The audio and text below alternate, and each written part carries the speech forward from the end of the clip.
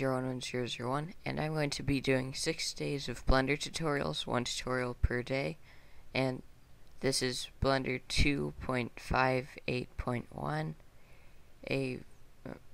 I don't think that there's any possible way to get that number using any form of math, because it's not even a real number.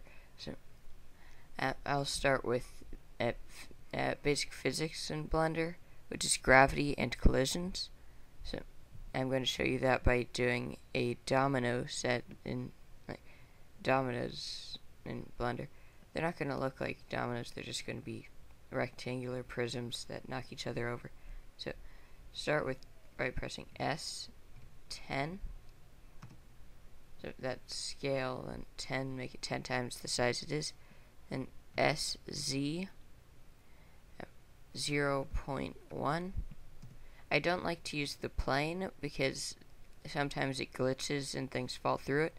So instead I just use something that actually has depth. Instead of a two-dimensional object, a three-dimensional object. So press 1 here to go to this view. 1 on the I'm not exactly sure what to call it. And now Shift A, mesh cube. Press 5, it'll do this weird kind of 2D thing. I'm not exactly sure what it is. It helps you with placing objects. Like, it shows you that you have to put the outline of the object, the white outline, while you're moving it. And so it's just inside of this plane here. SX, and make it really small. Now press 3, SY, and make it a little smaller. Then 1 again, move it like this. Now before we duplicate it, we want to give it some physics. Blender game, I found just the easiest way to do this. So let's go to physics and rigid body. It'll make it a hard object like wood, bricks, or it'll make it a hard object. Set collision bounds in box. Without this is what happens. It falls through. Give it collision bounds and it stays there. You can press 5. You can press 5 again. I'll just leave it like that. So Shift D 1. It does it in.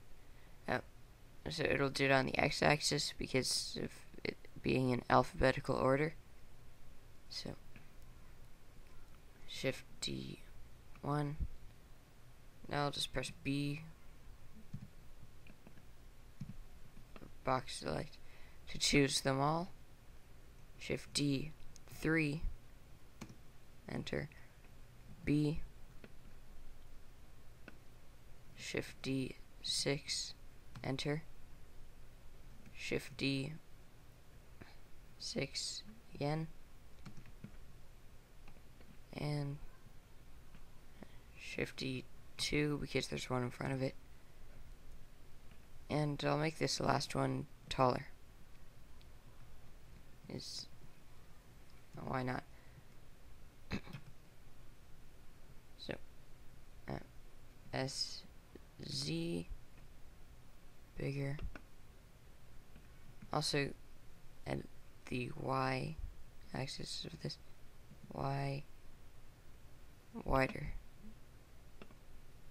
So now make sure that the outline is just inside of the plane. And now to make one of them fall over, just press RY, rotate it a little like that, 5, and go to the position you want to watch this in, press P, or play, and they'll knock each other over. And that's how to do a domino effect in Blender 2.58.1. And tomorrow I'm going to release a video of of how to use the shatter tool in Blender 2.58.1. Bye.